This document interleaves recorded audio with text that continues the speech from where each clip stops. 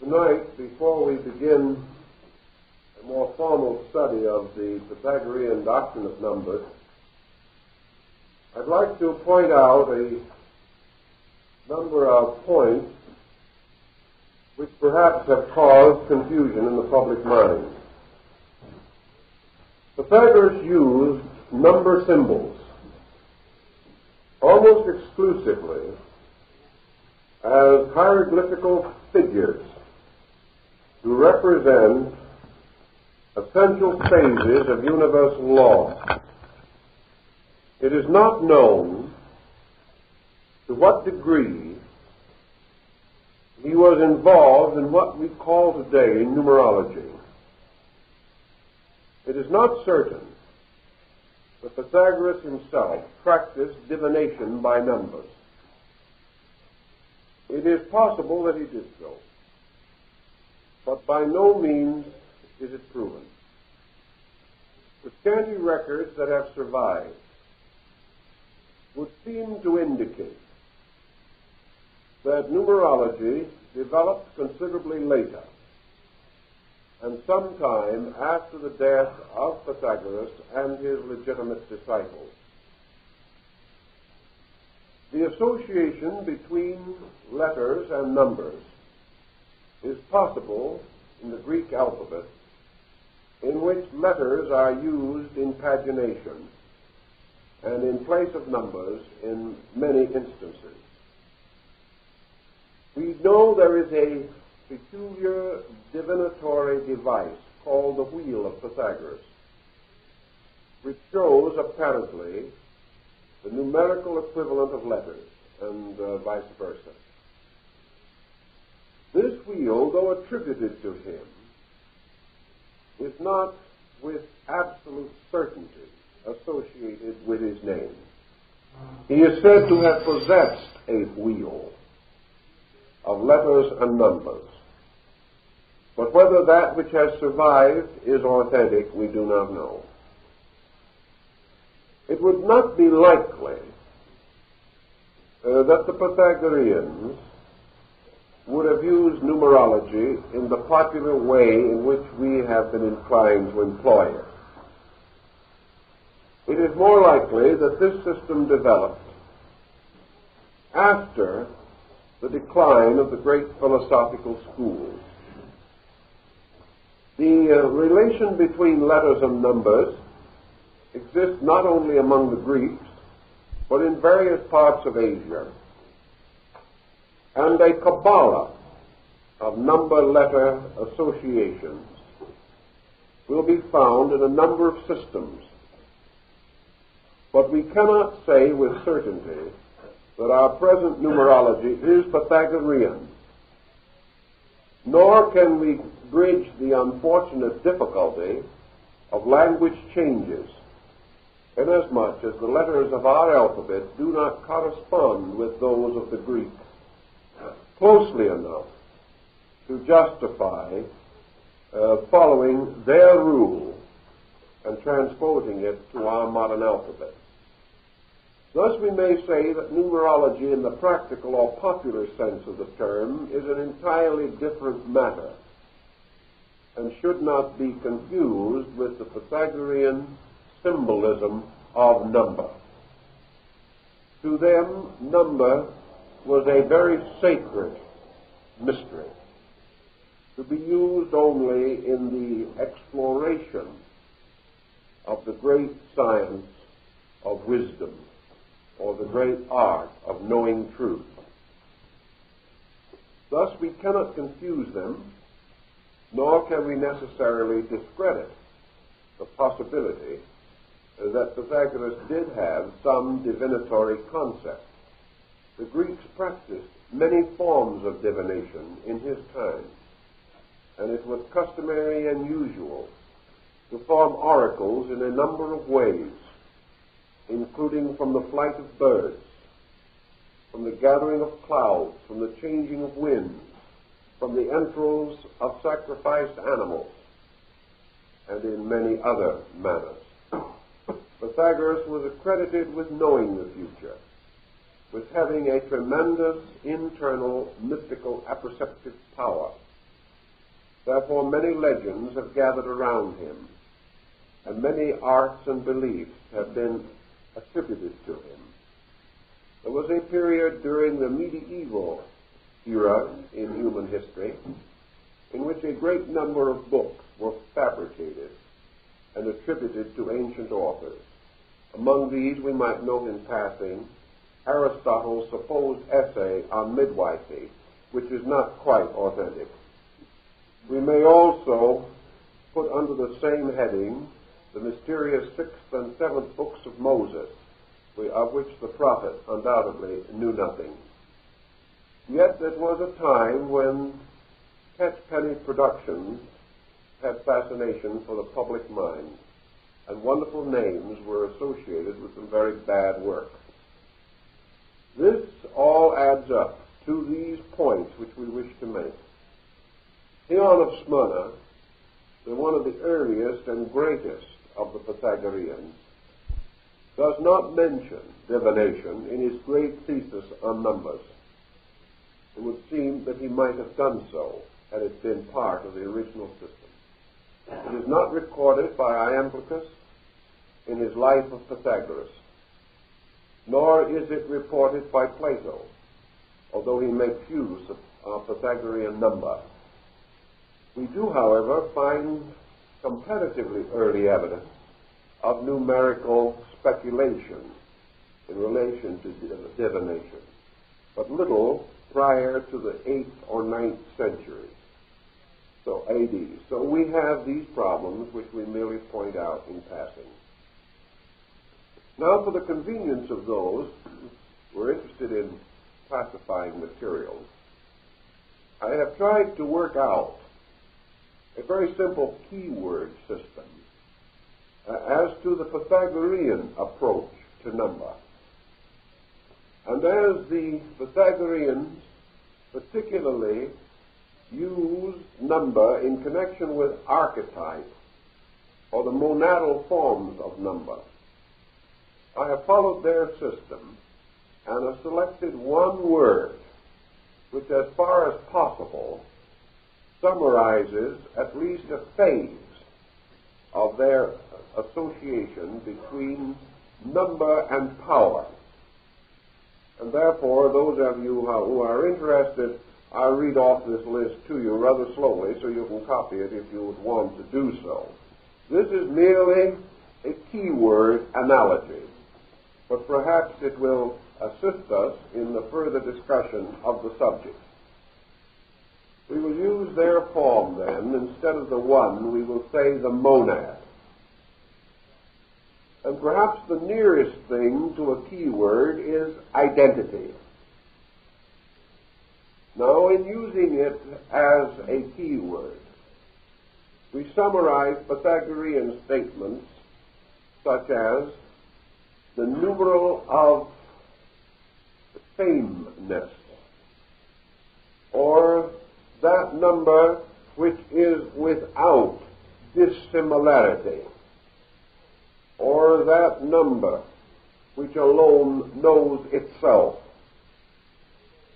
Many such statements as this seem to carry the general tone of identity with the several meanings of this word. Our own identity is our own monad. The identity in things represents not only themselves as identified, but also common identity, that the same selfness in each is to be regarded as an identity with all other selfness. So in terms, those things which are of a causal nature, approaching the throne of deity, are said to possess identity. Identity with self, identity with all self, identity with deity. And the numeral, or the numeration, the monad, carries this thought. The number 2, or the duad more completely, is the Pythagorean symbol of dissimilarity. We have already implied that they regarded it as an ill number. They did so because it represents things about which differences are to be noted. It is a number of illusion because difference is illusionary. It is a number of ignorance because illusion, particularly the illusion of separateness, is the root of ignorance. Ignorance is therefore transformed into wisdom to the degree that unity is brought out of division. Therefore, perhaps also the Pythagorean term chaos is appropriate to the duad, whereas cosmos would be more appropriate to the monad. Therefore, dissimilarity is not only essential difference, but the acceptance by the mind of the appearance of difference. Dissimilarity also includes comparison, for by means of it we are tempted to elevate parts above each other and to attempt to achieve to a comprehension of good without overcoming the primary evil, which is division. Therefore, of two or more things we may say this is good, this is better, this is best. Yet none of these three can be best, because only the one can be best. Anything that is not the one cannot be elevated to a superlative position. Elevation, therefore, in Pythagorean thinking, is motion toward unity. And things divided cannot be supreme, although because of the imbalance of divided parts, one may be greater or lesser than another. Yet always totality alone is superior to parts. Consequently, the duad, as a symbol of separation, becomes a proper emblem of man's division from truth, and separation is appropriately the symbol of interval. Interval between objects is measured in distance. Interval between qualities is measured qualitatively. But wherever interval or distance exists, the duad is inevitable. All lines must have ends. All separate things must have intervals. And if intervals shall cease, separation shall cease. Therefore, interval becomes the great abyss which man must cross in his effort to be restored to a universal state. To be divided from God is to exist in a state of separation from reality. And separation is a state dissimilar. Thus, in the Pythagorean thinking, among the key words which they themselves have left is this word dissimilarity, which I think conveys a great deal if we want to think about it. We hope that each one of you will think about these words later and see how they are the elements of a very profound series of speculations concerning the nature of being and illusion. Now, the third number, or the archetypal triad, or equivalent to the number 3, was to the Pythagoreans the symbol of wisdom. Why is it the symbol of wisdom? Because wisdom is moderation. And moderation is between extremes. Therefore, out of the concept of extremes and moderation, we developed a trident, or a three-pronged instrument. in which the middle point is equidistant from the extremity. This point is wisdom, because wisdom is equidistant from all extremities. Extremities, as we told you in an earlier lecture, are always represented as phases of dissimilarity, therefore are essentially negative. We do not say that good is opposed to evil. This is a dissimilarity that is illusional. We say that two evils are opposed to each other, and that between them is a point of equilibrium, which is truth or reality.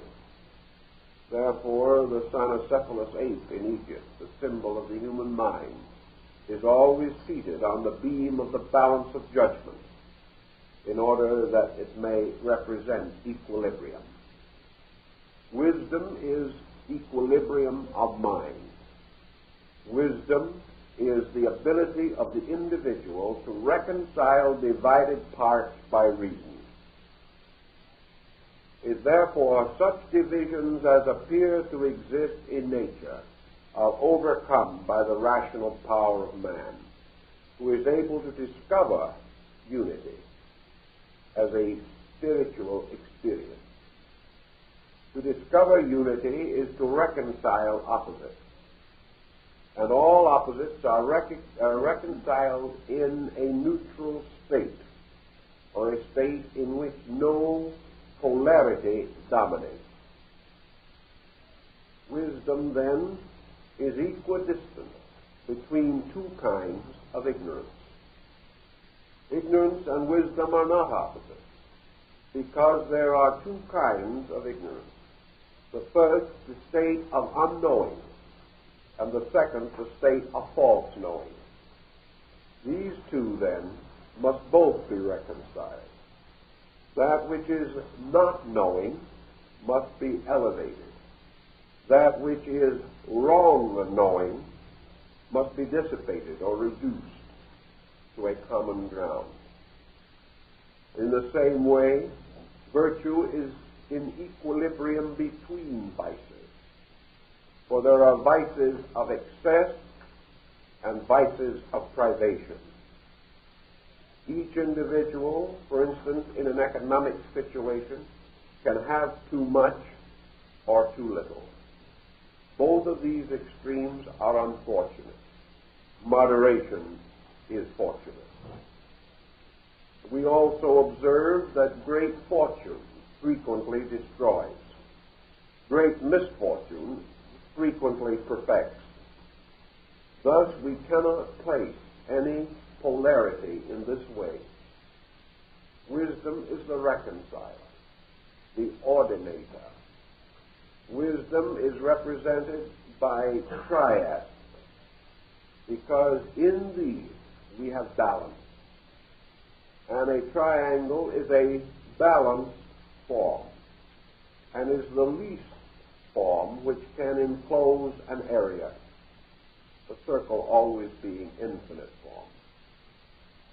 Thus the triangle, if it be equilateral, represents also the primary parts of man: consciousness, intelligence, and force in equilibrium. And these together constitute wisdom. For if wisdom is, as Socrates said, the recognition of the one, the beautiful, and the good, then it represents a balance in which no part can be deficient without destroying all. Virtues were therefore regarded as triads.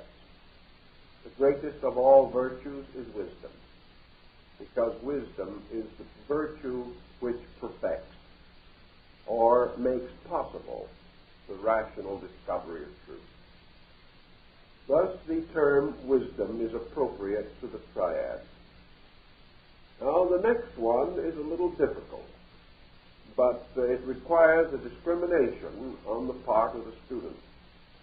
For the four, or the tetrad, archetypally speaking, is the Pythagorean symbol of intellect, And we come for a moment to pause and consider the difference between wisdom and intellect. We must make this discrimination at this point.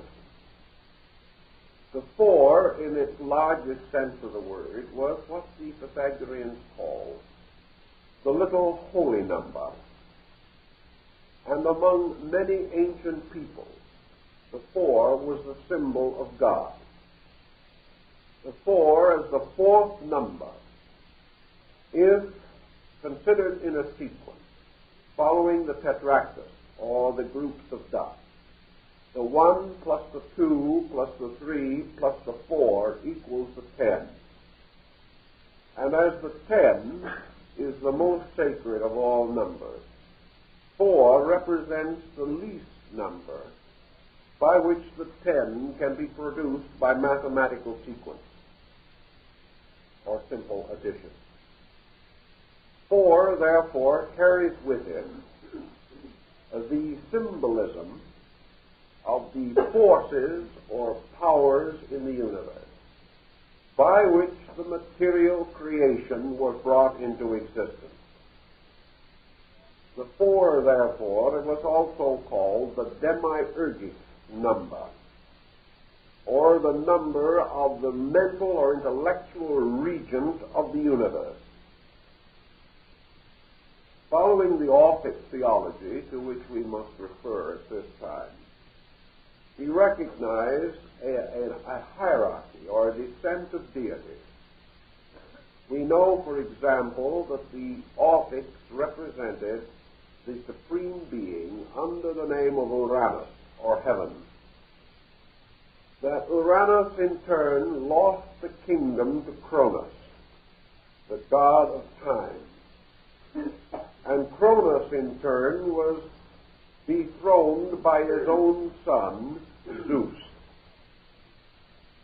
Zeus, or the Latin Jupiter, thus becomes the demiurgic power. For according to the Greeks, it was Zeus who created the mundane universe and is embodied in it. Uranus created the spiritual universe. Saturn created the psychic or soul universe, and Zeus created the mundane or material world. And therefore, this great material creation is the body of the demiurgus, or the lord of the cosmocrators, or creators of the world. This Zeus is then the third person of a creative triad, and is the power which represents the active principle in nature. The universe being created by will, which is spirit, wisdom, which is the psychic nature, and action, which is the material power. Zeus or Jupiter represents the active or objective principle, or the emergence of life from and in form. Thus he is called the formator, and is so recognized in most systems. Among 72 different peoples, according to the Kabbalah, the name of the deity responsible for creation contains 4 letters or characters. These letters or characters are called in the Hebrew form the tetragrammaton, or the name of 4 letters, and this always implies the third logos, or the creating power of the material universe. The ancients generally regarded and revered the number 4 because it represented the elements, the direction, and of course, when presented in cruciform, represents the 4 arms of a cross, either an actual cross or St. Andrew's cross. The cross was, of course, the symbol of matter or of materiality, and it is therefore the cross upon which the Logos or the Christos is crucified. The cross represents the material world and also bodies and the four instruments of science or knowledge. For the Pythagoreans held that man possesses four powers by means of which he is capable of orienting himself in the material world. We say intellect is different from wisdom, inasmuch as man can think, but thinking does not necessarily imply the achievement of wisdom. The world intellect corresponds to the concrete mind of man. Therefore, the number 4 represents mind focused in matter, and this is termed intellect. Whereas the number 3 represents mind focused in a superior state, therefore abstract or creative mind. Intellect rationalizes, but wisdom is not possible without understanding, and understanding implies the living, vital experience of a thing. The mind, therefore, contemplates. Wisdom is the production of contemplation plus internal experience, or apperception through psychic power within man's own nature. Wisdom is a state of knowing, whereas the intellect leads to remembering, to thinking, and may also end in dispute or dissension. By mind, man builds the world. By wisdom, he perfects himself. They are not the same thing, although in many respects they may appear to be quite similar. Wisdom represents an attribute of God. Mind represents a limited manifestation of this attribute in man or in some created being having a separate intellectual nature. The Greeks, therefore, used two terms to represent wisdom and intellect. One of these was intelligible and the other intellectual. Intelligible being or knowing is that in which knowledge is inherent and cannot be separated. An intellectual being is one in which knowledge must be acquired or must be the result of some process apart from inherency.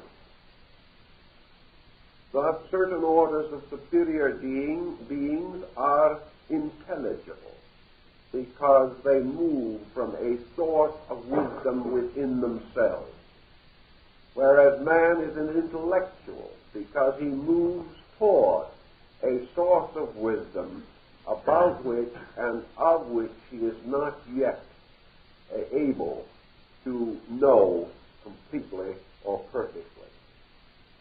The intellect aspires to attain wisdom. The wisdom principle itself is therefore an end of intellect. When we say the intellect brings with it the possibility of wisdom, we then clearly distinguish between the two states. An individual who has remembered a well-known scientific thesis may be called intelligent, but he is not necessarily wise. For wisdom is a dynamic. Wisdom is much more than thought. Wisdom is possible because man is capable of attaining it.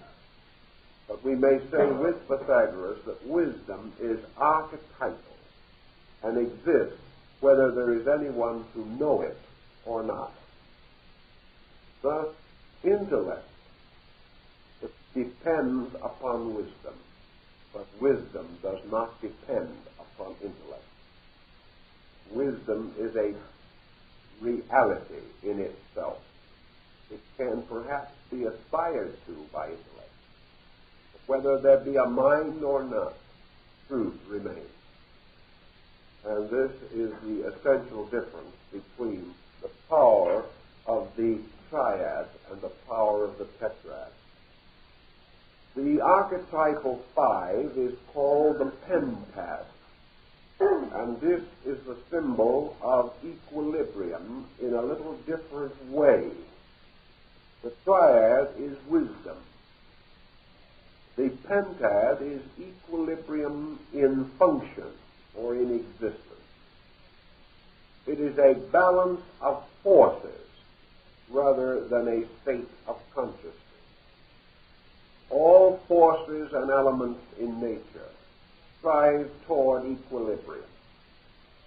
In creatures with certain spiritual endowments, this equilibrium may result in wisdom.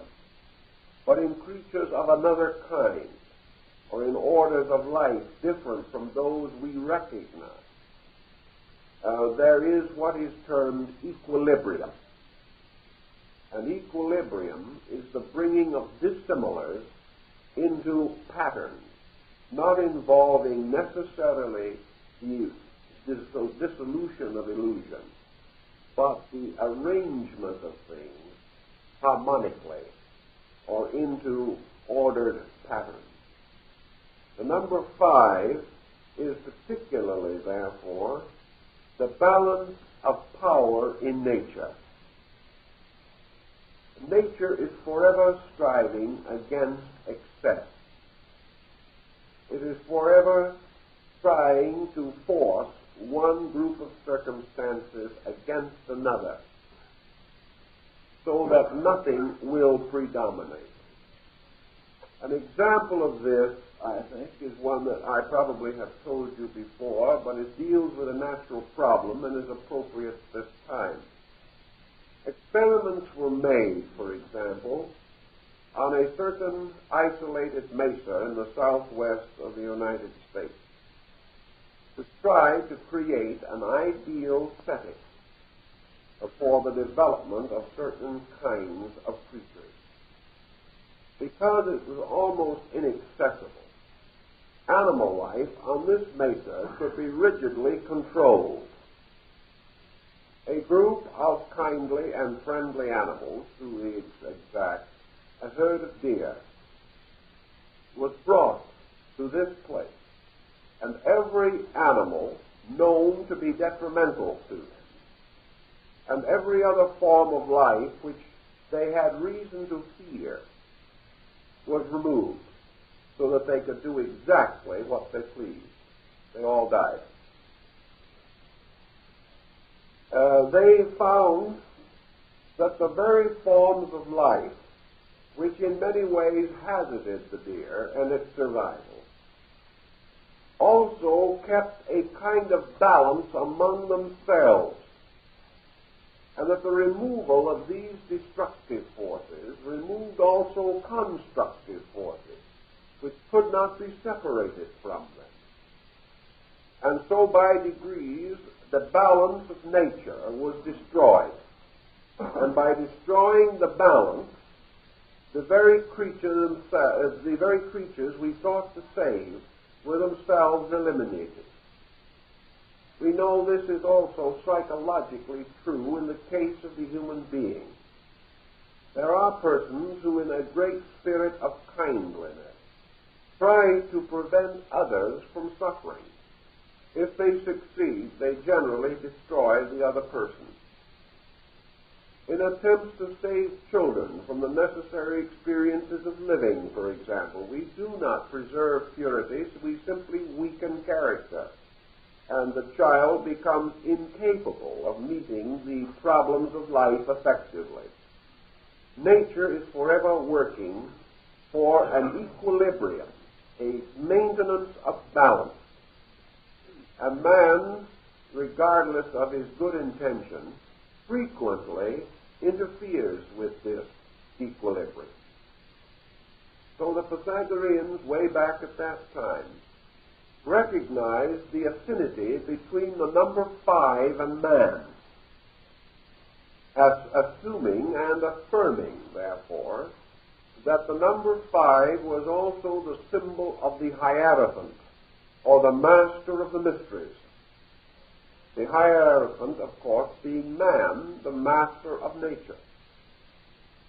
Therefore, that it was essential to the place of man in nature that he should strive ever to preserve and advance the equilibrium of the environment in which he existed. This equilibrium not only assured a better world around him, but preserved him. For man exists only because of a balance of forces. If this balance is too gravely disturbed, man will destroy himself, a message which might have some interest to atomic thinkers these days. The universe is therefore appropriately represented in its natural equilibrium by the number 5. And this number, because of its relationship to man himself, was represented as an upright 5-pointed star, the points being composed of the head, the arms, and the legs. This became a magic symbol and was used for the Kabbalists and the later magicians throughout the medieval world. Pythagoras is said to have worn a ring carrying upon it the pentalpha, or 5-pointed star. This was the symbol of healing, because the purpose of healing is achieved by the restoration of equilibrium. All sickness is an imbalance of some kind. This imbalance may be due to chemical deficiency. But the moment the balance of parts is destroyed, the security of the compound is in danger. Creation remains together because of an intricate pattern of balances. And if any one of these is disturbed, a chain reaction sets in which threatens the survival of anything and everything else. One of the old Pythagoreans said that if man could destroy a grain of sand, he would ultimately destroy himself, because that chain reaction would lead finally to the absolute annihilation of the world, and he would only have to destroy one grain of sand. But, of course, the answer lies that he cannot do it, that the equilibrium is therefore indestructible. But man does have the power, as the hierophant, of assailing or endangering this balance. And the Pythagorean symbol of health, therefore, was to restore balance, to restore the balance in relationships in life, to recognize that every inward attribute must be balanced with a manifestation, that words without works are dead, that there cannot be too much of an intake without some giving out, or there will be trouble, that nutrition not only requires food, but also exercise and the use of energy. But wherever there is a blocking or a stopping of the flow of universal life, survival is threatened. Therefore, health, peace, security, world good are appropriately symbolized by the star, which even in the time of Pythagoras was also called hope, inasmuch as to them hope was the promise of good things for those who kept the law. Anyone who did well had a good hope, for hope is nothing more than man's reasonable expectation that that which is good will produce good. Equilibrium and balance maintain all of these things. Now there is a difference between, again, the 5 and the 6, but it is subtle, like the difference between the 4 and the 5. Because the 6, according to Pythagoras, the heptad, was called the number of harmony. Harmony is, again, a kind of order. But harmony is not so much concerned merely with balance. Harmony contains many other attributes, of which perhaps the most important is motion. Harmony, whether it be of sound or of movement or of color, implies certain motion and a certain vibratory relationship. Equilibrium is the balance of things. Harmony is the equilibrium of things within themselves rather than in their relation to other things. The six, of course, to the Pythagoreans was also the number of creation. Creation being, of course, essentially and primarily the manifestation of universal law through the harmonic of generation. So the number six being composed of two interlaced triangles, one upright and the other inverted, forming a six-pointed star known to the Hebrew Kabbalists as the shield of David. This symbol was the symbol of union, in the sense of the union of generation. It was the symbol of the generating of the universe. And according to the Pythagoreans, therefore, it was called marriage. It was called union of the positive and negative principles of life. In the Bible, the Old Testament, we hear of the 6 days of creation and the 7th day upon which deity rested. In 6 days shalt thou labor and do all thy work. 6 was therefore the number of labor, and the great labor was creation. And creation is the primary work of being, and it is also the primary labor of man. For all things fulfilled through creation. And the archetype of creation is the creative act of God itself, or the supreme power. Thus, in the principle of creativity, we also find harmony. Why harmony and creation are linked together by the Pythagoreans may be a little bit obscure. But I think the answer lies in their recognition that creation is ordered or harmonic motion. Creation is a sequential unfoldment or ideation of things from within themselves. In the simple and natural processes of creation, there is no dissonance.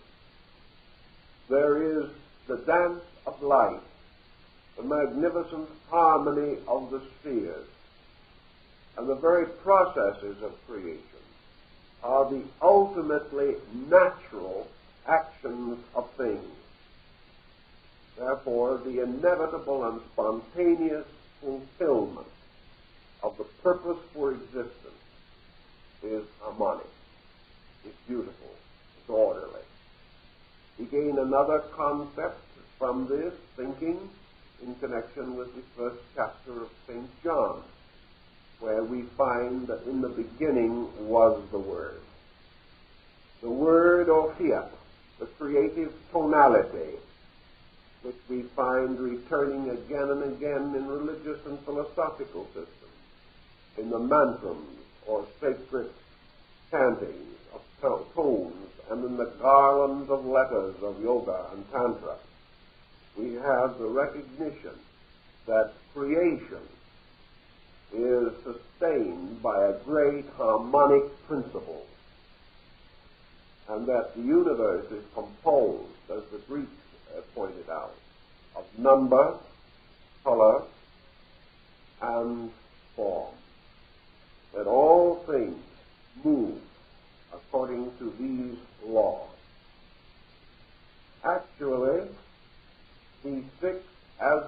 symbol of creation is appropriately a symbol of harmony. For there is not a star which thou beholdest, but in its orbit like an angel sings, hymning to the young-eyed cherubim. Always this great Pythagorean overthought of the tremendous harmonic of creation. The creation was a song.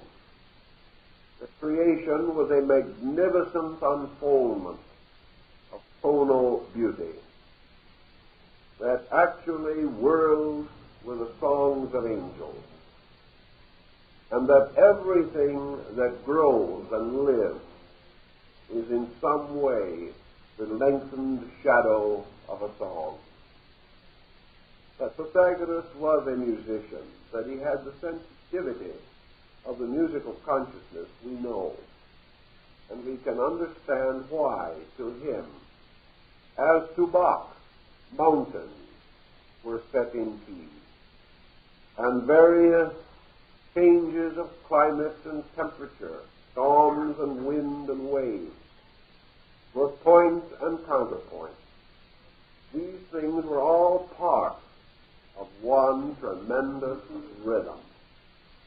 And man listening, as Pythagoras did, for the tone of nature, the great cone of China, the inevitable song that extends and expands and goes on forever.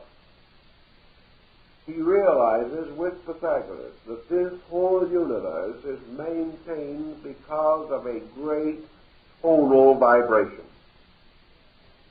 Also that everything that lives has a tone, a keynote. Caruso was able to break glasses by sticking them with his finger and then singing the tone until the glass broke. Glasses and other fragile instruments can be broken by the tolling of a bell. And from the tuning fork, we realize how sounds are carried and can be picked up. Pythagoras, marching with his disciples through cities, played upon his lute the keynote of the great architectural building pattern, declaring that every piece of symmetrical architecture was built around a musical form or pattern. And that if this keynote was emphasized in a peculiar way, the building would fall, even as the walls of Jericho fell when the trumpet sounded, when the tribes of Israel led the sacred covenant around the walls of Jericho. So the universe was a great mystery of harmony. And Pythagoras went further to point out that man, seeking the universe, seeking his re-identification with the universe, much like in the philosophy of 𝗧𝗏𝗱𝗏, must approach by means of harmony. By the harmonic proportions of his own soul, man was able to hear the music of the Spirit. By the mysterious silences and quietudes of his own consciousness, he was able or could become aware of the great tone, the great universal note which sustained all things. Thus creation was indeed the blazing forth of sound, around which forms were gathered, and every living thing is a sound embodied in a form. These thoughts all relate to the mystery of the number 6, which to Pythagoras represented, therefore, the whole mystery of harmony, the whole concept of man's ability to bring himself into harmony. And we have the harmonics of good and evil. We have the harmonics of ignorance and wisdom. And today we are beginning to recognize the importance of the therapeutic value of sound and harmony in connection with sickness. we know that when we speak of harmony, we speak of several things. For in a mysterious way, we use one word to cover two grand ideas. One of these covers the concept of sound, the other the concept of integration. When we say a person is harmonious, we do not necessarily mean that he is singing, nor do we necessarily mean that we hear some sound coming from him. We mean by harmonious that there is no discord in his nature, that he is a concordant person, and that therefore his whole nature is a melody of conduct, a melody of natural motions and emotions, a melody of synchronized parts of function. At the same time, we use the term harmony to represent an advanced form of musical composition, one of the last and greatest forms to be developed. Because we recognize in music 3 degrees also. We recognize the basic principle of rhythm, which is perhaps the oldest form of music that we know, largely the result of primitive percussion instruments, the drum and things of that nature. Then we recognize melody, which is a continuous story unfolding in tone.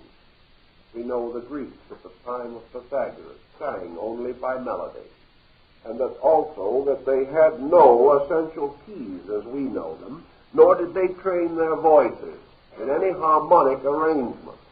As one old writer points out, they all sang the same words at the same time, and they sang according to the convenience of their voices. Now that might or might not be particularly delightful to us at the moment. They made no effort to agree as to the key or pitch.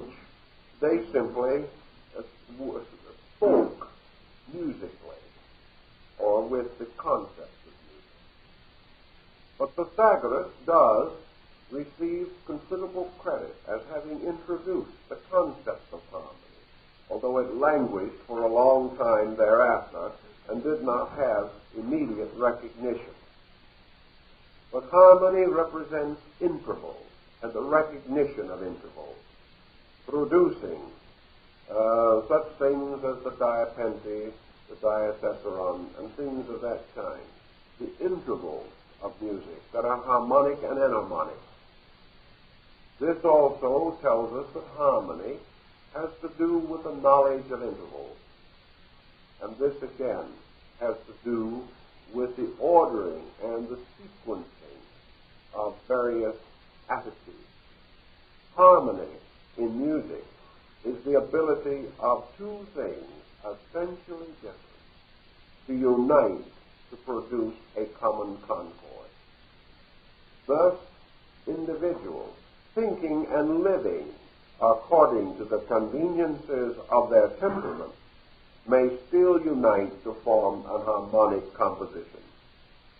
In other words, things cannot be harmonic that are not identical. And by the very laws of harmony, these differences under discipline enrich the tapestry of tone and make the entire work more interesting, more advanced, and more spiritually satisfying.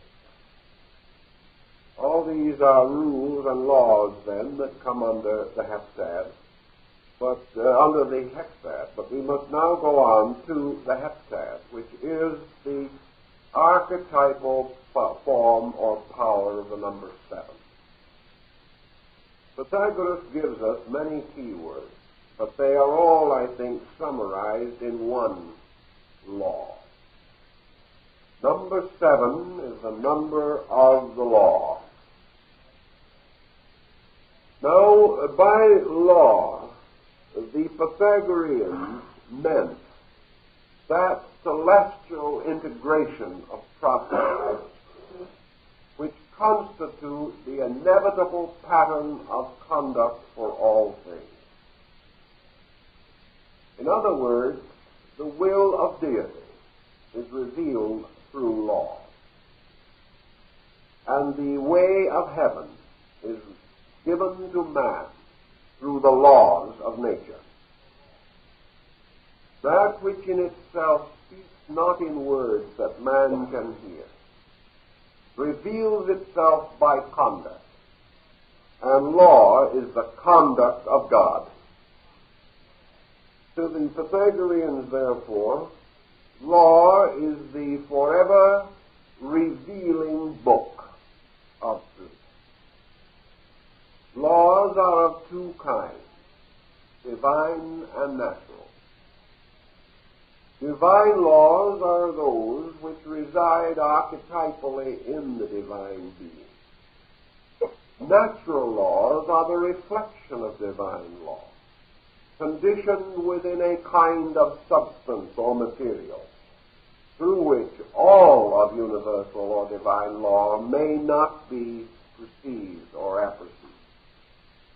Only a part of the great law is embodied. The rest remains in its own nature.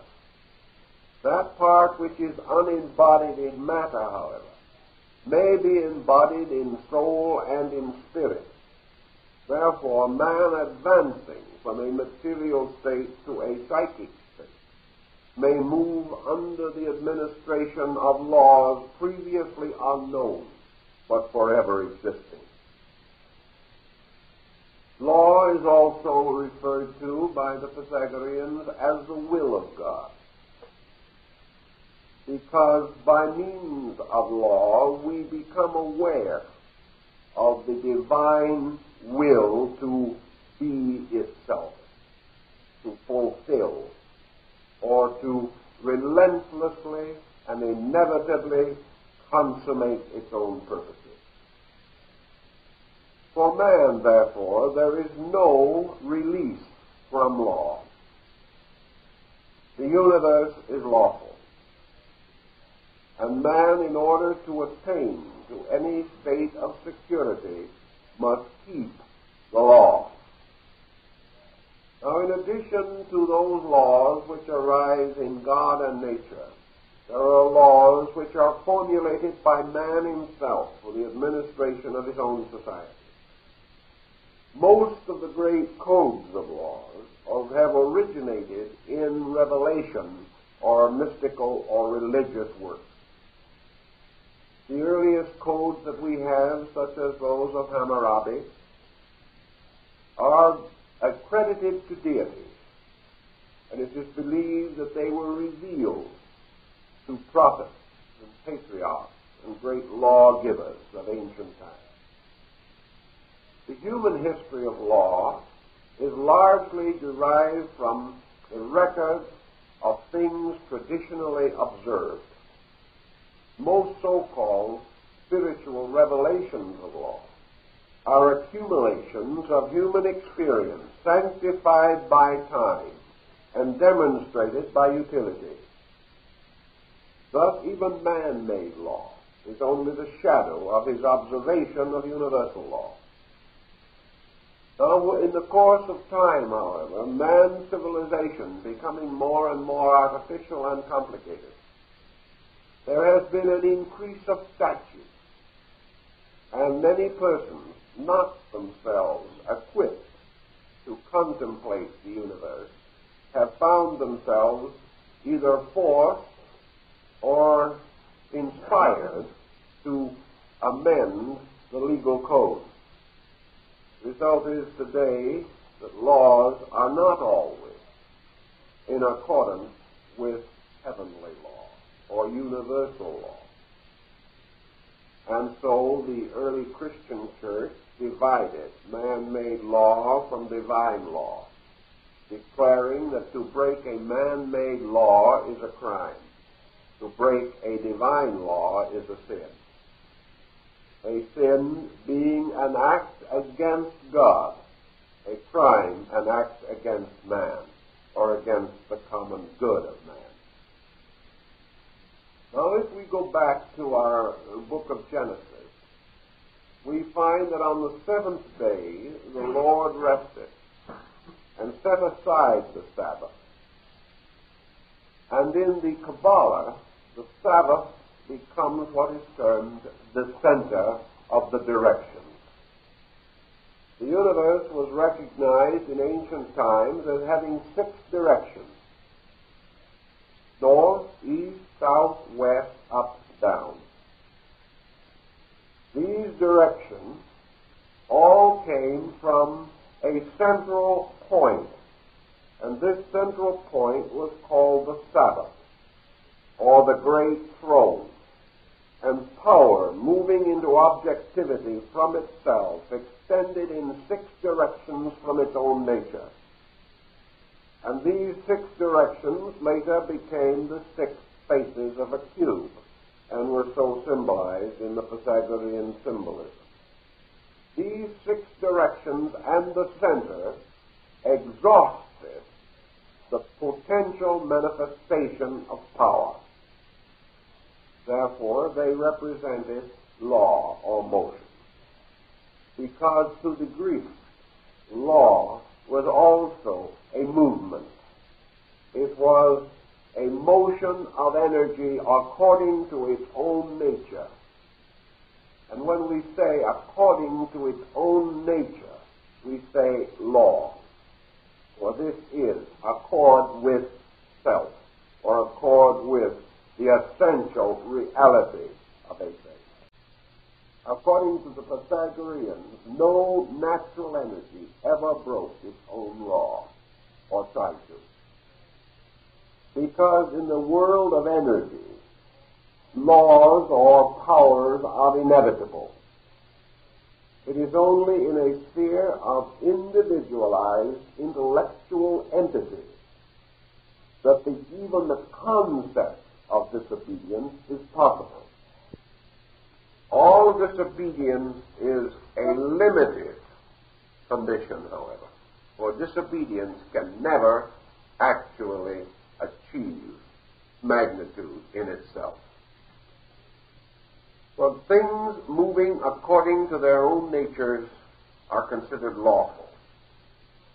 And in this concept of law, we also have the recognition that the divine law, as a manifestation of the divine will, constitutes the secondary definition of good.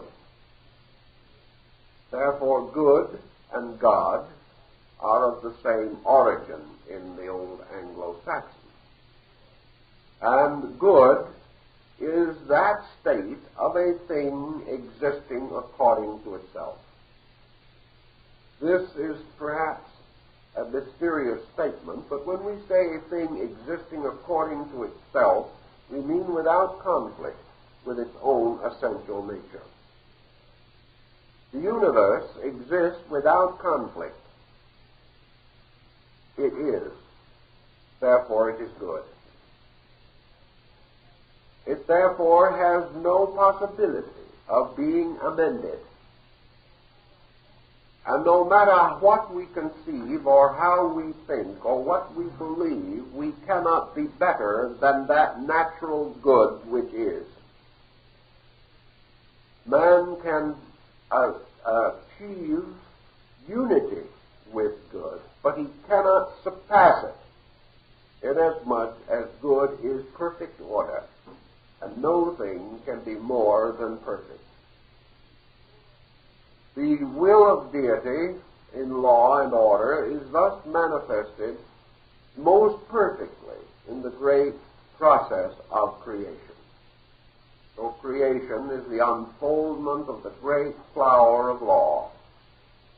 And within this flower, enthroned as the Buddhic figure within the cosmic lotus, is the lawmaker, forever throned upon the magnitude of its own manifestation. It is also called the symbol of the creative number because it is through law and the works of law that the Creator is most evident to the creation. That which has observed the creation has seen the Creator in his work. So the reason why the number 7 is also associated with rest or with equilibrium is because equilibrium in itself is the secret of the law. The equilibrium of the universe is its primary law, and its extension from this into manifestation gives us the Pythagorean formula of the unmoved mover. The 6 directions are the motions of number. The 7th direction, so-called, is the center, and this is the unmoved point of motion. Law is therefore the unmoved, moving in its 6 inevitable directions. This is law because there are no other directions. Therefore, beyond law and beyond lawfulness, there is nothing.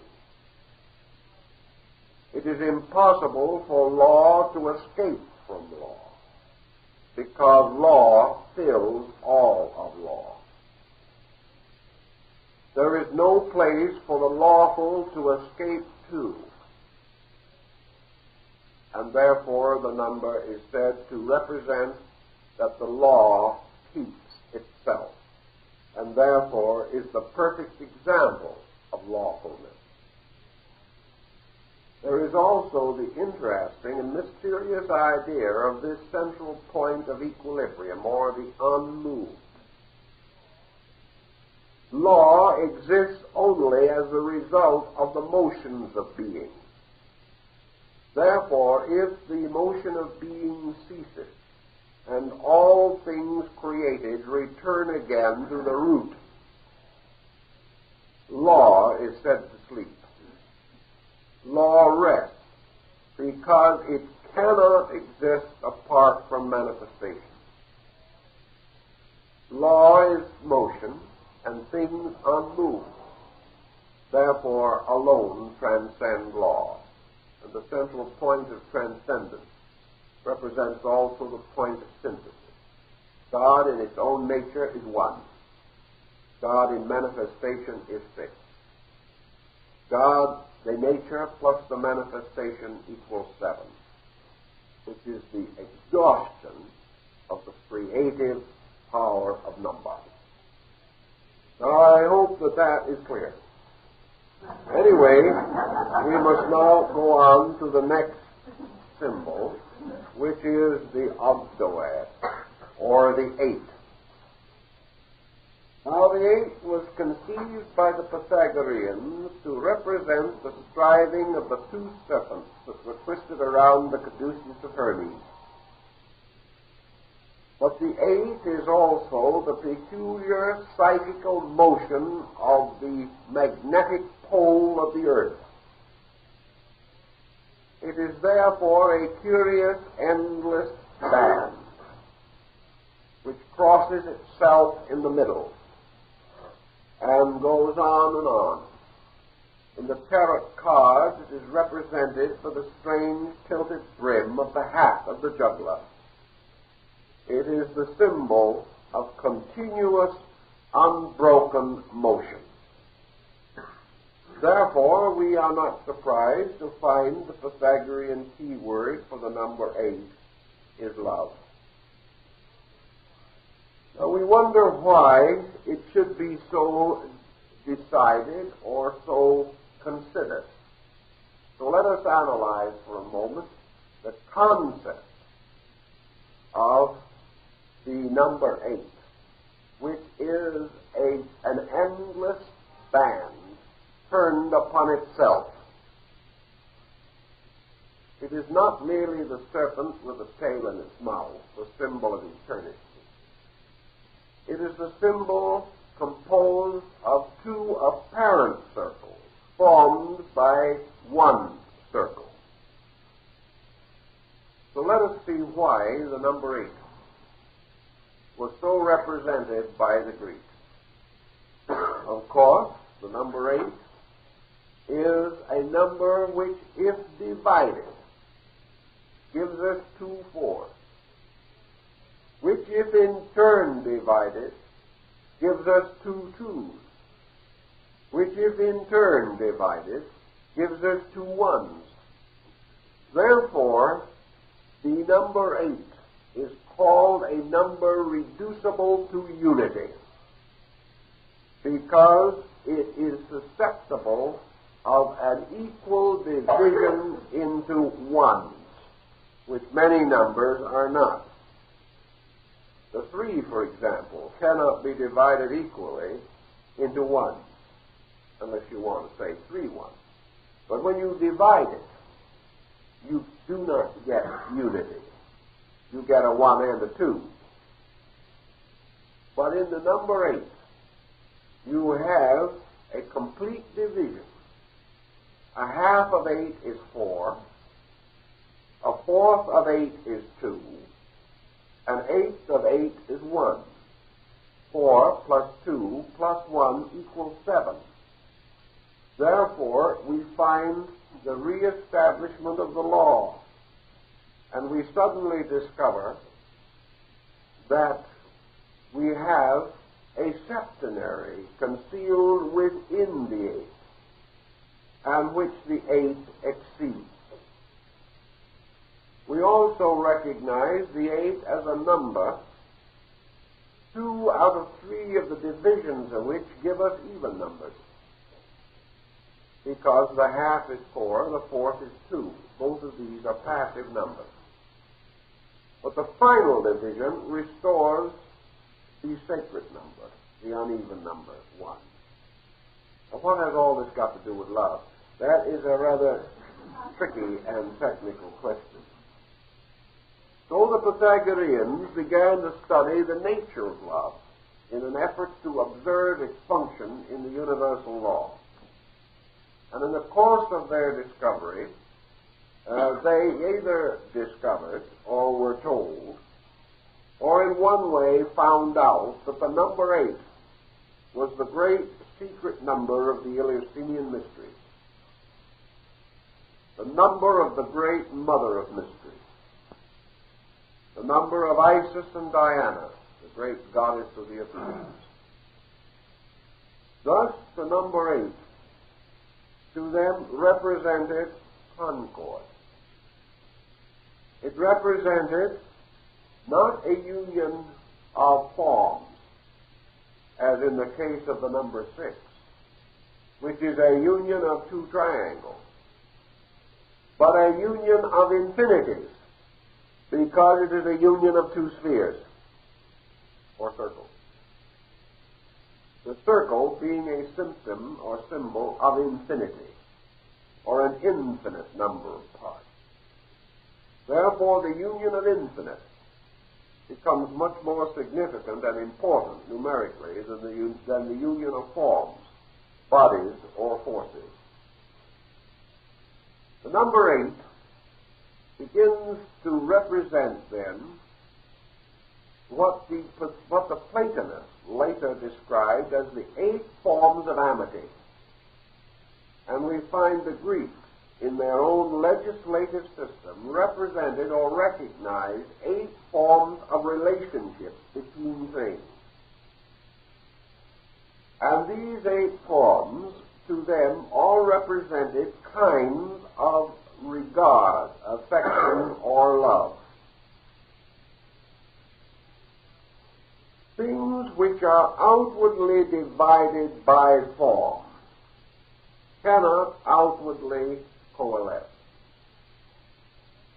Therefore, in order that any forms of themselves integrated and separated can unite, a binder must be introduced of some kind. And in alchemy, this binder was mercury, the universal solvent. Gold and silver could not meet, except that both be dissolved in mercury. Everywhere in nature, there has to be a universal solvent by means of which things not naturally materially compatible can still be brought to identity or to a relative degree of union. To the Greeks, the universal solvent was love. They recognized it as that power which could alone hold things together, which had not yet the power to hold themselves together. If man, for example, could experience identity with another creature and could know himself and that other creature to be one, we would have an entirely different concept of relationship. Christ said, "I and my Father are one." Man can say this, but he cannot experience it. He cannot know it. Therefore, where the individual may not know that he is God, the religious systems of the world tell him, therefore, to love God, and that through the love which he bestows upon God, he builds a bridge between God and himself. And in life, for man, the union of divided parts is through the bridge of human regard, affection, and respect. Now, the eighth is composed of two fours, and we have already recognized from our study of the four, or the tetrad, that the four represent the divine power involved in the creative process. In other words, the Lord of the material world, and also that part of man which is involved in the psychic mystery of generation. A four may likewise then be considered equivalent to the human psyche, in the sense that it represents the demiurgus, or secondary creator. For as the universe creates the soul, so the soul in turn engenders the body, fashions it, forms it, and molds it into the likeness of itself. Therefore, an ensouled body, whether it be the solar system or a minute atom, all ensouled bodies are tetrads, because four is also the least number of surfaces that can enclose an area. Thus, any human being is a tetrad, a body and soul. The octave becoming the symbol of two ensouled bodies, therefore becomes the number of sympathy. Inasmuch as two ensouled bodies have all essential qualities in likeness or in similarity, all creatures, we will say then, are ensouled bodies. Yet having this great identity of fact in common, they cannot get along. They cannot recognize that in all essentials they are one, and that what we call diversity is entirely of matters not essential or essentially real. Yet by diversity we are infinitely separated, and this separation or self-centeredness of being would ultimately lead to the final destruction of being. For all things, to the degree that they become isolated, separate themselves from the common energies of their kind and perish. Man, therefore, from the beginning has been afraid of isolation. He has striven in every way possible to create bridges between himself and others, not only that he may understand, but that he may be understood both processes being equally important to him. The octave, then, represents two creations of a similar essential nature, which have been brought together and bound by an endless circuit of energy, forming the mysterious number 8 in form. Thus, the 8 is the symbol of those overtones of regard, those subtle energies of consciousness by which the individual seeks to perfect self through the experience of association, and also attempts to escape from that isolation which means the inability of the self to function. The Greeks recognized that man's selfhood has two essential functions. One is the expression of itself through its own organism, and the second is the extension of that expression of self to the circumference of society. In other words, the person not only wishes, in a sense, to control himself, but he wishes to control others. He wishes to extend his psychic field beyond the circumference of his own body. He wishes to exert influence, which, moving from him, permeates other things, changing them, altering them, modifying them, influencing, controlling them, and perhaps even destroying them. This motion of influence from each person, therefore, becomes the basis of conflict. For conflict is not a struggle of bodies, but a struggle of psyches moving through bodies and moving out to the degree that they become inhibiting upon each other. And therefore, we have the battles of wits and of minds, and the struggles of ambition and things of this nature. 8, because it is a balanced number, because it is an ordered number, indicates a natural and placid association. It is also a passive number, or a negative number, which would imply and infer, therefore, that the virtues which it represents are not virtues of aggression, but virtues of receptivity. Therefore, we say that love seeks not for itself, but for others, and is not a force moving primarily toward self, but from self.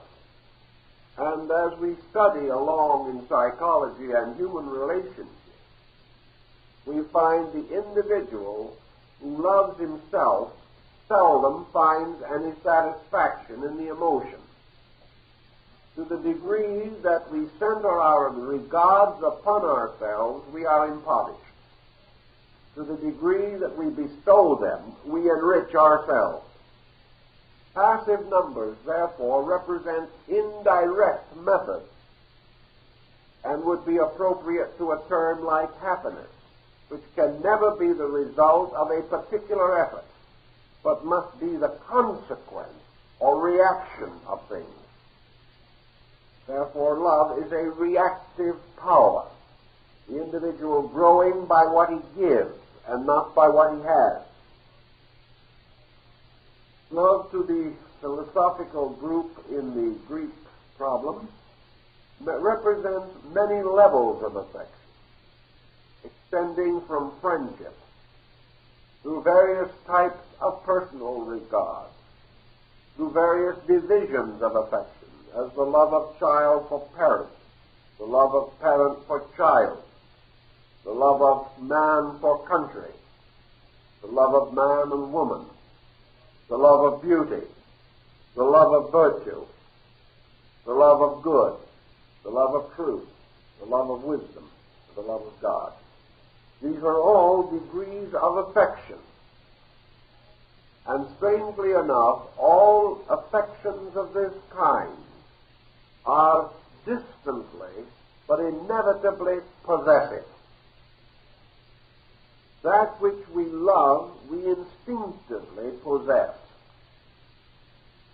and only lose when we become aware of our possessiveness.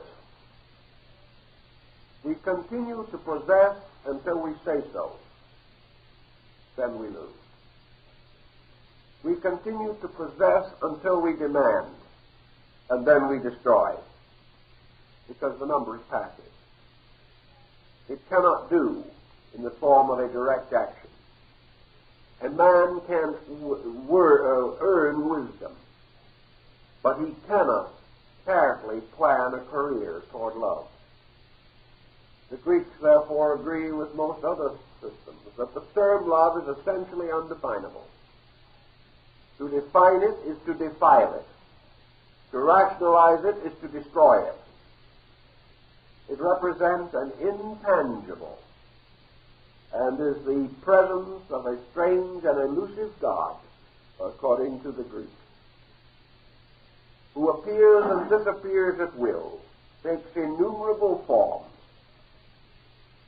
and yet wherever he appears, bestows great goodness, beauty, and glory. For to the Greeks, the God of love was also the inspirer of art, the perfecter of philosophy, and the greatest cause of civilization the world can possibly imagine. It was also the number of initiation into the Eleusinian mysteries, because in these mysteries man approaches the experience of the love of pure truth. And the mysteries were institutions of love, inasmuch as the purpose of growth is to learn to love reality. Not merely to understand, but with an ardor of the spirit, to cast oneself toward the object of affection. In the Song of Solomon the King, therefore, we find the three great divisions of love, as it was sung also in the mystic songs of the troubadours and the minstrels, and is to be found in the raptures of the dervishes and the Sufis and other Eastern mystics. Solomon says in the beginning of the song, "My beloved is mine." In the middle part of the great song he says, "My beloved is mine, and I am my beloved." In the last high note of the song he cries out, "I am my beloved." Emotion from selfishness to unselfishness. And this, according to the Greeks, was the great motion by which things separated outwardly can still find union and can experience above the illusion of separation. So the eighth is a binding of things by their principles and by their essence. And from such bindings also are generations produced, because the productions of love are beauty, and beauty is a great goddess that cannot die. So the next number that we consider is the 𝗖𝗎s, or the power of the number 9, or the inverted 6. Now, in the Pythagorean system, the number 9 is called the number of limitation. Now, there are many reasons why it is so designated. For one thing, it is rather obvious that the 9 immediately falls short of the 10, which is the complete cycle of number. Therefore, it means to fall short. 9 is the number of man, because it is the number of the generative cycle of 9 months, which was recognized by the ancients. In other words, the prenatal epoch of man consists of 9 symbolic months. And also, in the same Eleusinian and Sabasian rites among the Greeks, the lesser mysteries, or the degrees of the lesser rites, were 9 in number, to represent the human being in his prenatal existence. Man, therefore, is a creature who has fallen short. And in the ancient language, if we go back into the root of words, the word that we call sin means to fall short. Sin does not mean primarily an act of violence against God. It means in some way to fall short of sufficiency. The sinner, therefore, is the imperfect one, that which has not yet achieved consummation. Therefore, to be born in sin and conceived in iniquity meant originally nothing more than to be born imperfect. The rest of it was a little theological dressing to make it sound more formidable. But man falls short. And there are many symbolisms explaining this falling short. The human being exists within the womb of nature, which is symbolized in ancient times by the zodiac. The zodiac at one time consisted of 10 signs of 36 degrees each. Later, the compound sign of Virgo Scorpio was broken and the sign of Liber or equilibrium was placed between. We still find the trace of this in the similarity of the form of the two signs, Virgo and Scorpio, and also in the setting up of the scales of Amentet in Libra, part of the old mystery ritual of the balance, equilibrium between the two great arcs of the universe. But in the Greek system, the concept of the 12 divisions of the zodiac was also known at the time of Pythagoras and generally accepted. And we find that man is therefore 9/12 of a circle. He requires for his prenatal epoch 9/12 of a year. And as he lies in embryo form, his body occupies 9/12 of a circle. In the same way, the Greeks believed that the human brain is 9/12 of a sphere. All these symbolisms, while they may or may not be sustained historically, or we will say physiologically, are still of interest to us. So what do we find? That from a very early time, there were 3 steps or degrees of the state mystery introduced to make possible the complete birth of man. In the ancient wisdom teachings, therefore, man is born by 9 months of generation and 3 degrees of initiation. The broken wheel being mended by the ritual or rite. For the silver cord is loosened, and the wheel is broken at the piston. The broken wheel, which occurs very often in early religious symbolism, is this symbol of imperfection, the incomplete being, the 9/12 creature. Now, number 9 is also the symbol of limitation, because according to the Greeks, imperfection exists throughout matter, and the created universe, which is the archetype for man, man being the microcosm, the world being the macrocosm, is also itself 9/12 of creation, or of a creative power. The Pythagoreans recognized this also by establishing 9 levels or layers of the mundane world. They recognized, after the Egyptians, the universe or solar system or world, they used these terms rather interchangeably in those days, as symbolized by the cross-section of an onion with its concentric circles, one inside of the other.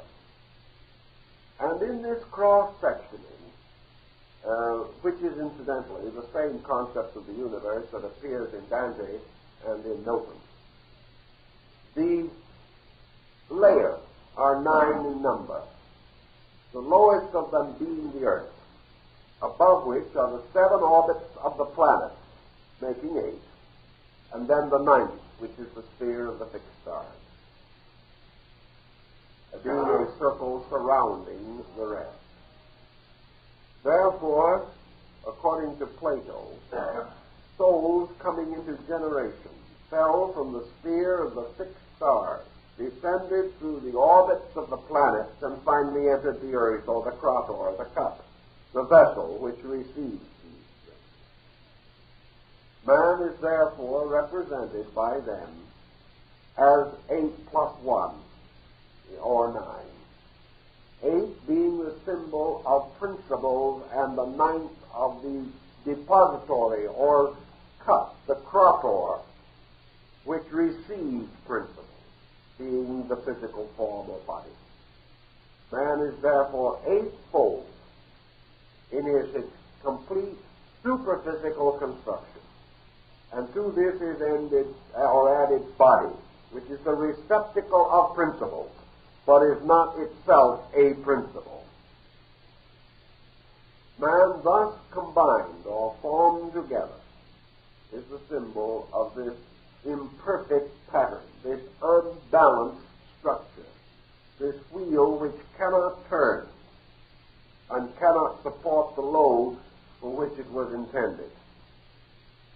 The wheel, incidentally, was not only by the Greeks but also by the Mayas and Aztecs of Central America regarded as a symbol of imperfection, and no wheeled vehicle was used in America prior to the coming of the Spaniards. They considered it a symbol of ill luck or of evil. They declared that when the wheel came, civilization would die. Well, we've got a few wheels around here. I don't know whether it has brought about the problem that we know. But wheels within wheels can be dangerous. The 9 is a symbol of man because it was also associated with a positive pole of generation. Man not only has these 9 tenths or 9 twelfths of a completeness, but according to the ancients, he had 9 bodily orifices, he had 9 essential systems of bodily structure, and throughout all of his development, there was a repetition of the cycle of 9. The combination of 9 and 6 equals the sign of Cancer, by the way, which is the symbol of generation in the zodiac. Man, therefore, represents a generating power which lacks the completeness or the fullness of regenerative capacity. Man as 9 must therefore be subject to salvation because in some way he is imperfect. The Chinese carry this symbolism to quite a degree because whenever they produce a work of art, they intentionally make a flaw so that it shall not be said that they aspire to the perfection which peculiarly belongs to heaven. And when the Japanese painter and sculptor Kobo Daishi, one of the founders of the great Shingon-shu, one of the great divisions of Buddhism in Japan, was making the dragons on the top of the gate of a temple. He did so beautifully that when he put the last drop of paint exactly where it belonged, the dragons began to move. He was so perfect that he had bestowed life. And therefore, with the quickness of mind for which he was always justly distinguished, he took a little paint of the wrong color and put it on, and immediately the dragons returned to wood again. A nice symbolism, but implying or suggesting this idea that man, were he complete, would indeed be a god, and that the universe could, so to say, come completely to life in him, But there is something lacking, something mysterious, like the mysterious ingredient for the philosopher's stone, which the alchemist sought everywhere but could never find. And this imperfection is the key to humanity, and therefore the number 9, which incidentally also was an important number because it contains 3 triads. And these 3 triads were themselves symbolic of the nature of man, who has a 3-fold spiritual nature, a 3-fold psychic nature, and a 3-fold body. Thus he has everything except the cord to string them together with, and that remains until another number. Man has all the faculties, but he is now struggling desperately for the establishment of that which is missing, and that is what the modern psychologist likes to term integration. Oneness, to bind them together. Man is still a creature divided, because his mind needs the one to make it a unit, to make it a oneness again. So we are not surprised then that the decad, or the number 10, is called by Pythagoras what? Faith. And that is only one of the names, however, which he gave it. Not faith, faith. F-A-I-T-H. Because it is the object of all human sincere contemplation. The decad is called the triumph of number. It is number which, having moved from unity through diversity, establishes a new kind of integration. It is the achievement of the unity of totality, for the 10 becomes the symbol of the whole tetraxis, or the sum of number,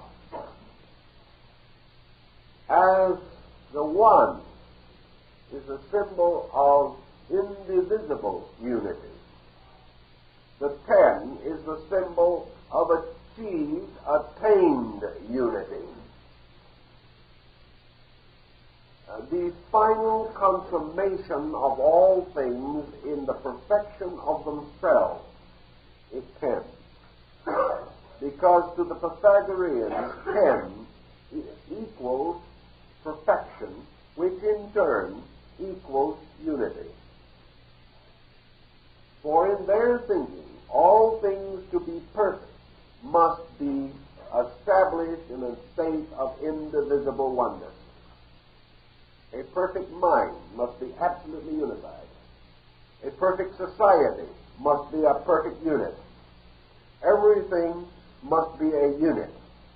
And by unity, not a compelled unit, but an attained unit. The 10, therefore, is the voluntary association of numbers and their consummation in the reestablishment of a concept of totality. Now, how does man at this stage think this through? How is he to envision a totality which he cannot experience? Every human being merely is looking toward something more than he is. He is seeking peace, security, happiness, sufficiency. All of these things are different from the one, inasmuch as they are achieved unities, or the cycle of the one, passing through diversity and reaffirming itself. So the cipher becomes the symbol of the cycle, or the motion by means of which things return to themselves. But the addition of the cipher to the unit makes this unit the appropriate archetypal form for the tetractys, or the 10 dots. For it is the sum of all number, and any number absent results in the loss of the 10. Nor can there be any essential number above the 10. For 10, says Pythagoras, exhausts the diversity of number, as man, through the experience of living, exhausts the diversity of experience. And when you have experienced everything, what have you? Unity. There is nothing else you can have. When you know everything, you know one thing. Because everything is merely a phase of one thing. There are not 10 wisdoms in the world. There is one wisdom with 10 ways of reaching it. But no matter how you travel, no matter what you learn, you can only exhaust diversity. And when you have realized that, you have achieved the consciousness of absolute unity. So unity in the sense of 10 is the exhaustion of all numbers. And the numbers are like, in the old legend, are represented by rivers, which flowing down all meet in the number 10, which represents the sea. And the number 10, of course, is a potential one, because the sun will raise the water from the sea, carry it in the clouds, drop it on the mountains, where it will become many streams, and will finally come back and converge again into the sea. So the journey from the sea to the sea is the journey from the 1 to the 10. And it is infinitely repeated.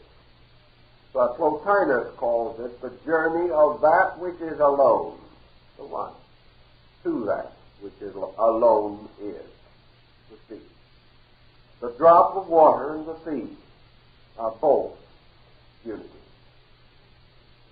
So the number 10, having fulfilled all things, is considered the archetypal number, of course, of adeptship, or of the perfection of everything that can be perfected or achieved by man. In every department of life, the 10 is the beginning plus the method or the means or the intervals and the end, which is in the beginning.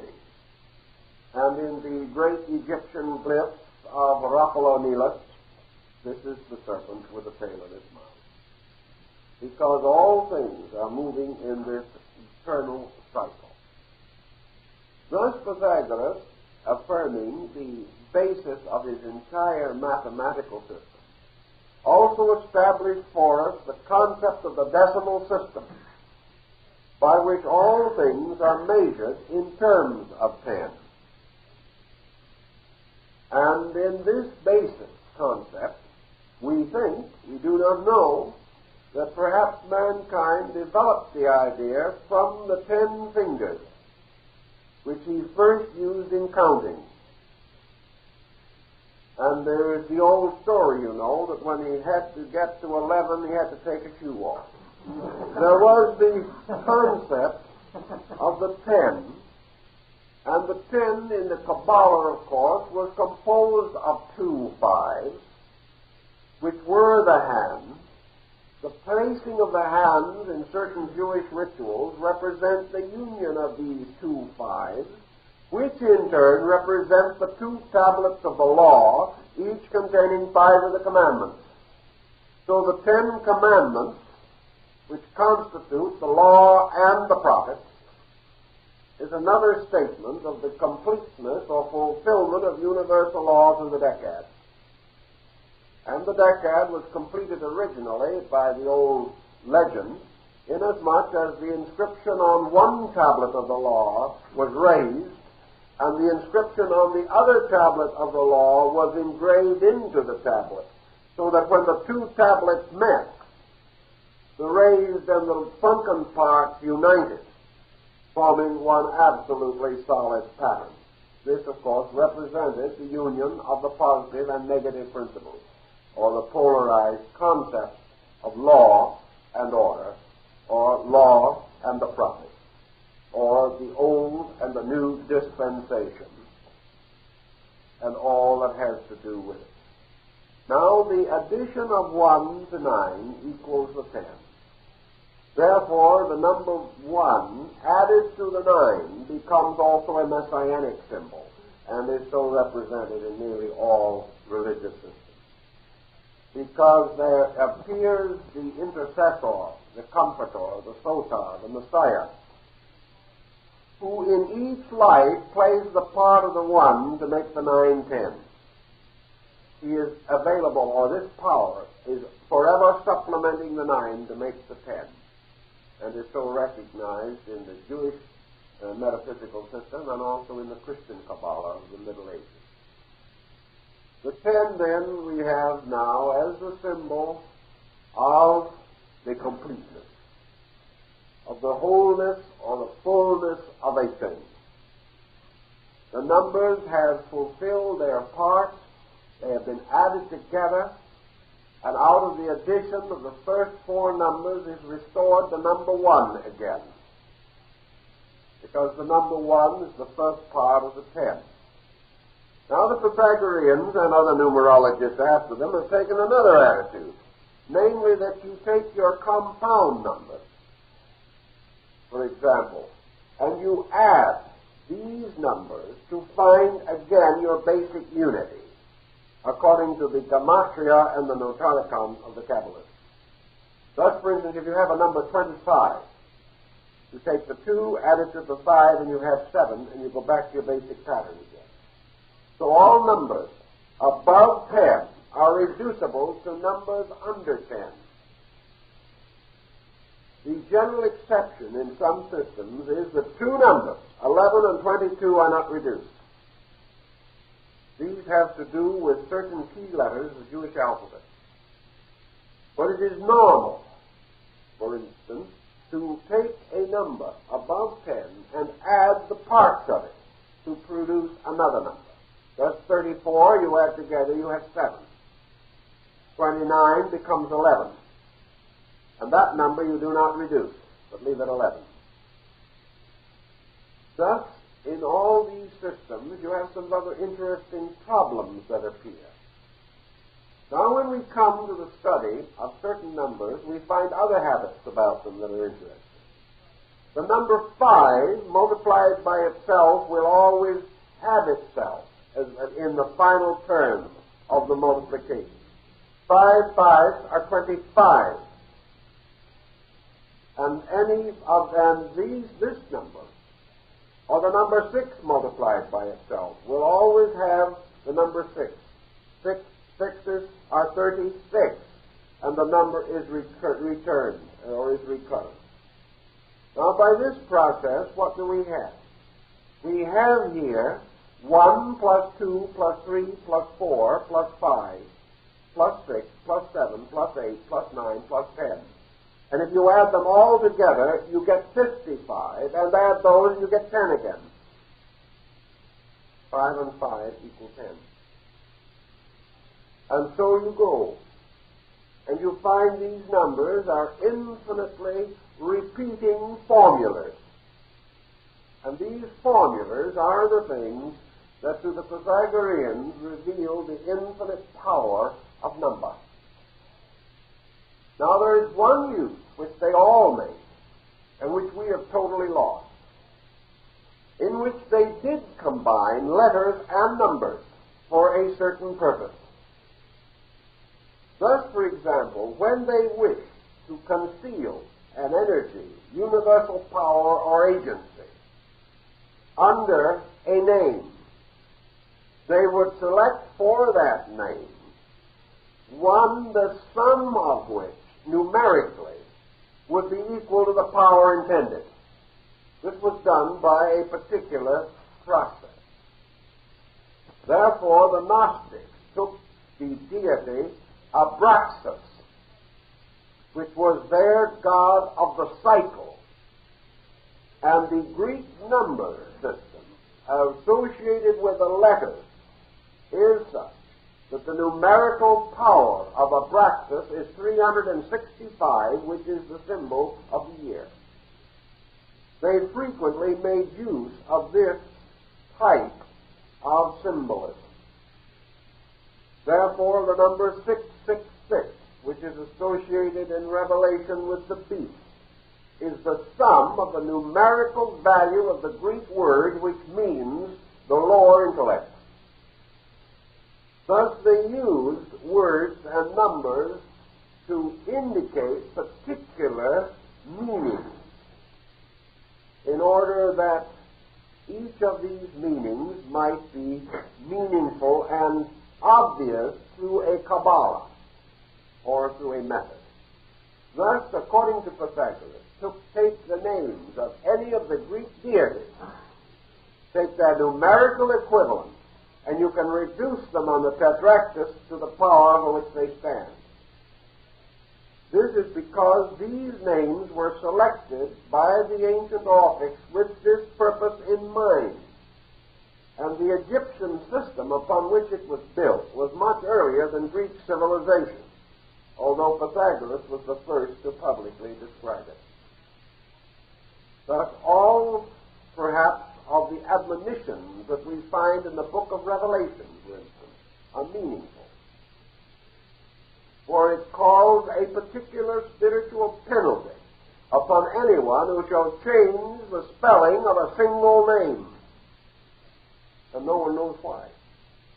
But it was because of this analogy between the meanings of letters and of the power of number.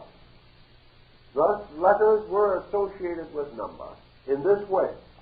But I think you will see that thus, in this application, we are not necessarily dealing with a problem of divination. We are dealing with a cipher, by means of which we can substitute letters for numbers, and in that way create words which are appropriate names for things, and yet which do not necessarily have the meaning that we first suspect. It was an excellent manner for making a concealment of some kind, which could go back to the science of numbers. This was used a great deal in the Old Testament, where many names are merely very carefully concealed mathematical formulas. So by these formulas, you get another way of reaching into the mystery involved, or the idea behind the use of certain letters and characters. So in general, that is what we can cover in connection with this concept of number.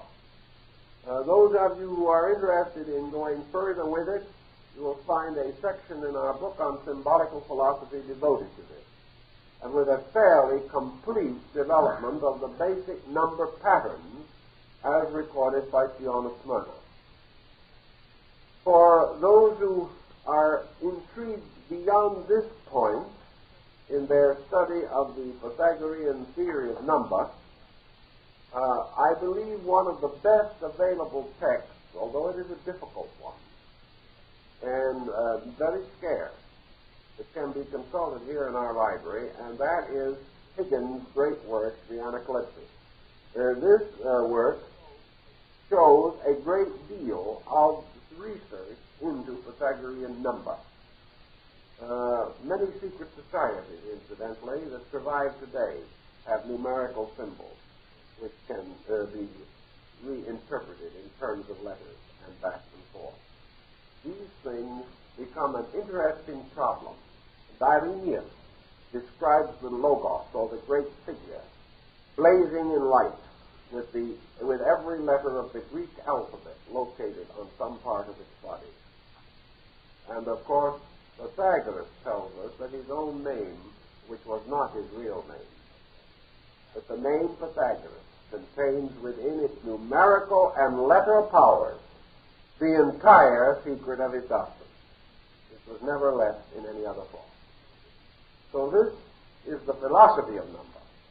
And for those who wish to extend the research, it can be a very intriguing problem.